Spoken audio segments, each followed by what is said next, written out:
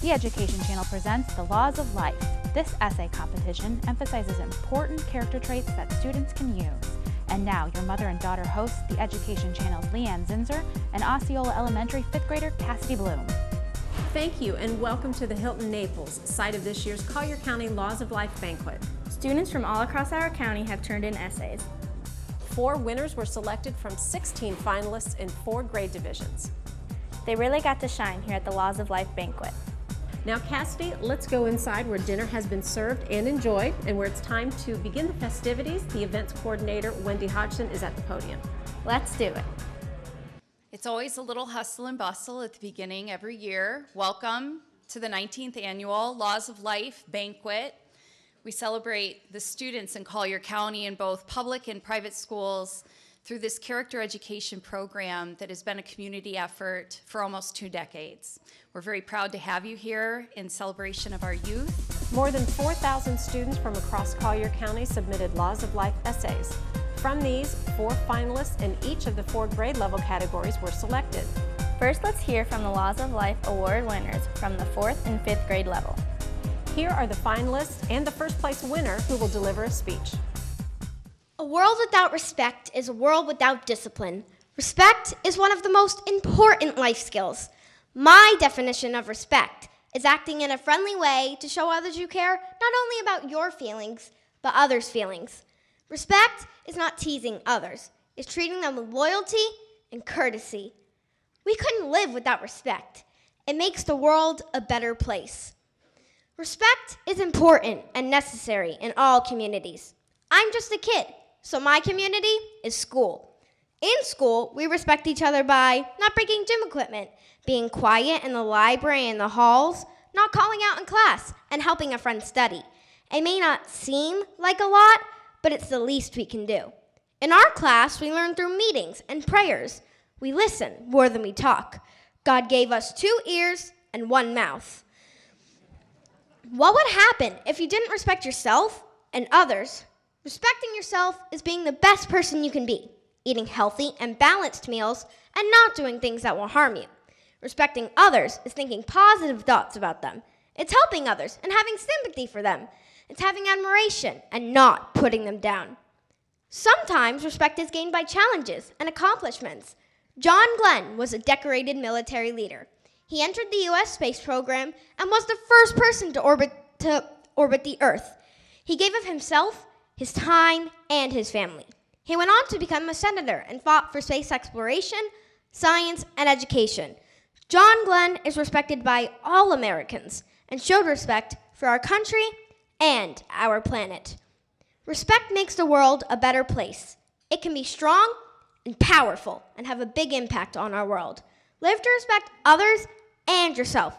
Much could be learned from those individuals who display respect. These are the people to admire, who lead us in the future. Keep respecting yourself and others. It affects everyone's lives. Thank you. You're watching the Education Channel's Laws of Life TV special on Comcast Cable 99 or perhaps online at collierschools.com. Next, we have the winners in the 6th, 7th, and 8th grade level and the first place speech.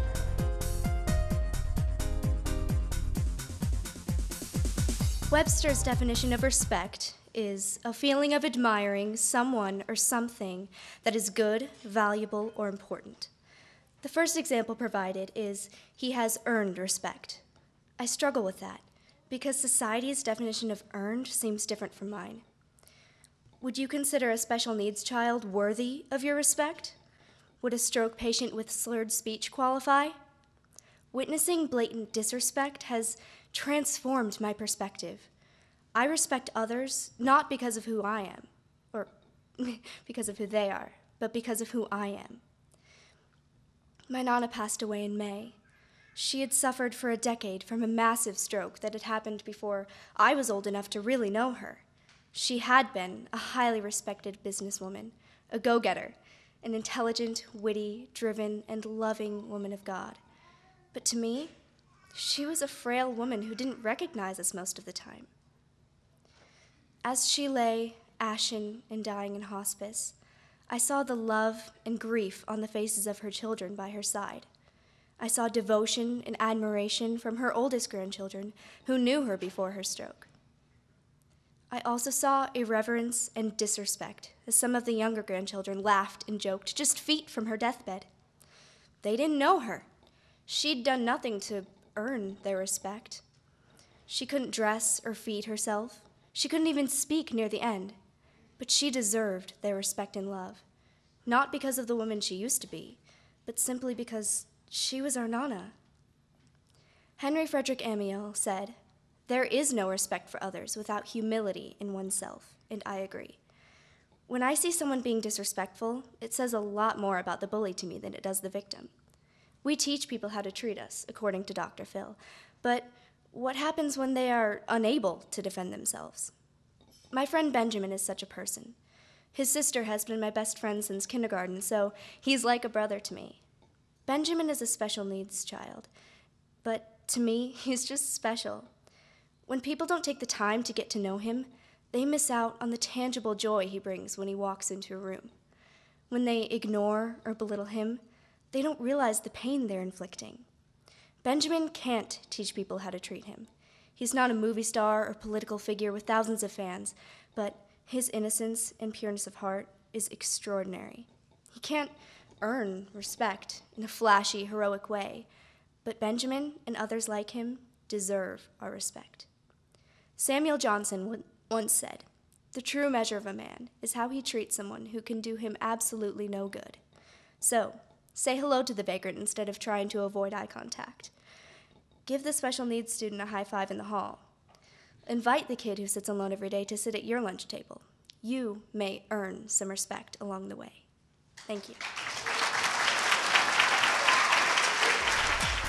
I'm Leanne Zinser, and this is my beautiful daughter, Cassidy Blue. Thank you, Mama.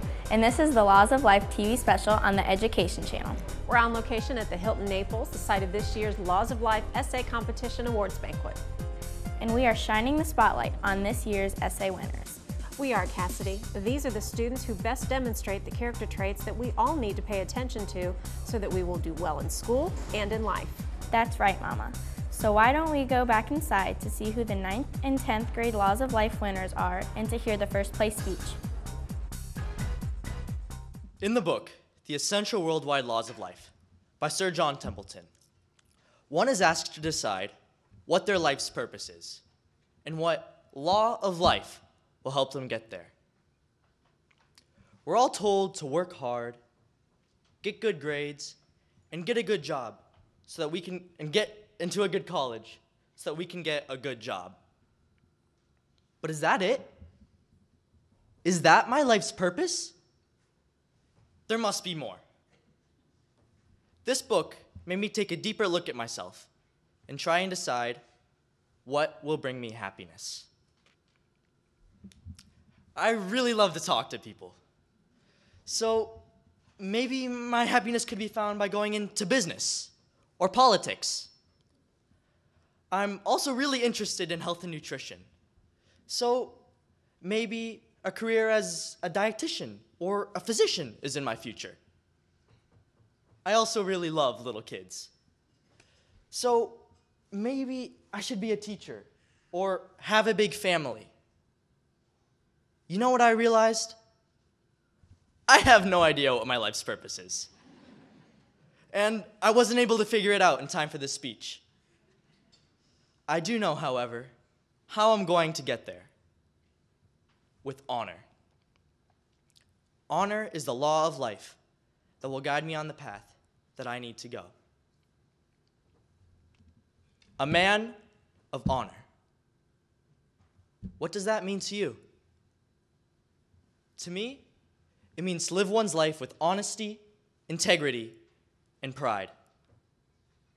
How do I know this, you ask? Because I've been watching. I've been watching my parents, my teachers, my coaches, our politicians. I've been learning about honor from your examples. Now, when you hear the name George Washington, you probably think of a great man, a man of honor. But was George Washington perfect? didn't he ever do anything wrong? What about that famous cherry tree he chopped down as a kid? Even as a young boy, George Washington was a man of honor and said, "Father, I cannot tell a lie. I chopped down your cherry tree." Rather than punishing young George, George's father said that his honesty was worth more than 1,000 cherry trees. Now, when you hear the names Clinton, Nixon, or Armstrong, what do you think of?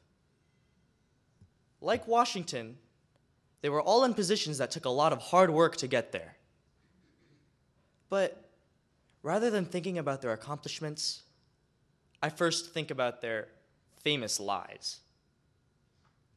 Sure, Clinton may have been a good president, but the first thing I think of is Monica. Lance Armstrong won the Tour de France, but the first thing I think of is how he cheated by taking performance-enhancing drugs. Heck, the first thing that anyone thinks of with Nixon is the Watergate scandal. What I've learned from these three men is that if you're not going to accomplish your life's purpose with honesty and integrity, well, then don't bother accomplishing your life's purpose at all. Recently, there was an event at home that taught me a lot about honor. It wasn't from a parent, and it wasn't from a teacher. It wasn't even from an adult. It was from my little brother. Recently, a bunch of kids in my little brother's class got in trouble for cheating on a social studies test. A student got his hands on an answer key and circulated it around the class. My parents got a call home from school to tell them that my little brother was the only student who didn't cheat on the test. My parents were, of course, very happy to hear about this, but were a little curious as to what was behind my brother's honorable behavior. When we asked my little brother why he didn't cheat, he replied, "Well, because I really like my teacher, and I want him to know that I can do well on his test without cheating." My little brother didn't earn a 100%. He does know, however, that he earned his grade with honesty, integrity, and pride. When you see me in 20 years as a physician, a musician, a teacher, or even the President of the United States, I want you to know that I got there by doing the right thing. Only when I can say that I lived my life with honor will I be able to say that it was a life well lived. Thank you. This is the Laws of Life TV special on the Education Channel, Comcast Cable 99. So I guess it's finally time for the big kids. That's right, the 11th and 12th grade finalists. And we'll go inside for the first place winner's speech. Life exists through stories. I have a story to tell, and I know that people and circumstances alone do not define the life that I live. Through the harshest adversities and the simplest pleasures, my life is defined by the choices I make and by the kindness, courage, and perseverance with which I navigate this complex and magnificent world. I was born in the rural sector of China's Hubei province, and lacking records of my birth parents, I was taken in by an underfunded orphanage in Wuhan. I was named Huang Sheng for the street corner they found me on, and I faced malnourishment by the time of my adoption 11 months later. My adoptive mother flew across the world to receive me at the orphanage, and then I celebrated my first birthday here in Naples, Florida, under a new name. When I was 3, Mom was diagnosed with stage 4 small cell lung cancer. I remember seeing her hair all falling out on her pillow and wondering to myself why she had gotten a haircut in the middle of the night without cleaning up afterwards, because she was always so tidy and in control. She sat me down and she told me that she wanted to see me grow into a beautiful young woman. And with chemotherapy and radiation, Mom fought her way to remission.